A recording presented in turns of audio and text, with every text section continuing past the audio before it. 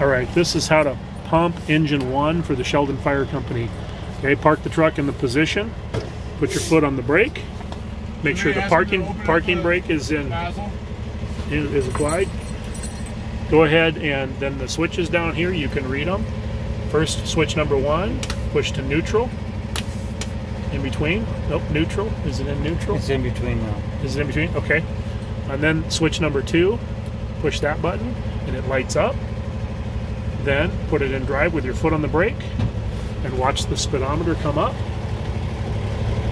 Speedometer comes up, but the truck is not moving. Now you know the pump is in gear and it's ready to go. Okay. There's a control here on the side. You can select fire call. Just hit that button in the middle and it brings up some options. For us, we're relay pumping.